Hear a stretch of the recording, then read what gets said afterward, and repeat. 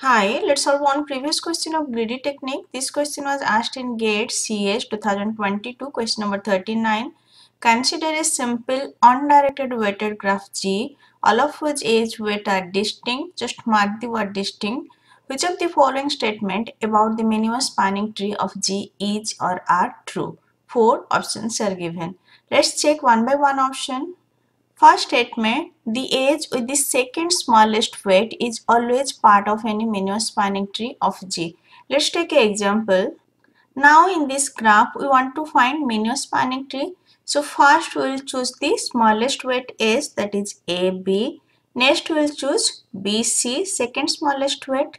Next we cannot choose 3 as it is creating cycle. So we will choose CD edge, weight is 4. By Kruskal algorithm, we will choose the edges according to its increasing weight, and by 2 edges there will be no cycle. For cycle we need at least 3 edges. That's why we always include second smallest weight edge. So option A is true. Next option B, one or both of the edges with the third smallest and the fourth smallest weight are part of the minimum spanning tree of G. This is also true. Here mark we skip 3 and we include 4. So 3 is the third smallest weight, 4 is the fourth smallest weight. One or both. So we include fourth smallest weight and we skip third smallest weight. Suppose this is a graph, then in minimum spanning tree will include 1 weight, 2 weight, 3 weight, 4 weight and 5 weight. So here we are including both third smallest weight and fourth smallest weight edge. Option A is true, option B is true. Next option C. Suppose S is subset of B be such that S not equals to 5 and S not equals to B. B for vertices, S is some set. Consider the edge with the minimum weight such that one of its vertices is in S and other in B minus S. Such an edge will always be part of any minimum spanning tree of G. This is true. I already discussed chord concept during lecture.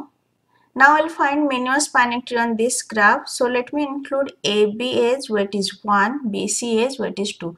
So at this step, one part will be in S, another part will be in B minus S. Now this is the chord and the edges crossing the chord are AD, DC and CE. So here lowest weight is 3.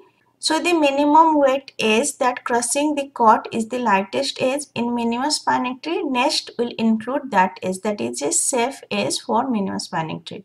So option C is true. A light edge is a safe edge and always part of minimum spanning tree. So the edges that crosses the chord, from that whichever weight is lowest, that is the light edge and that is safe for minimum spanning tree. Next option D, G can have multiple minimum spanning trees. This is false.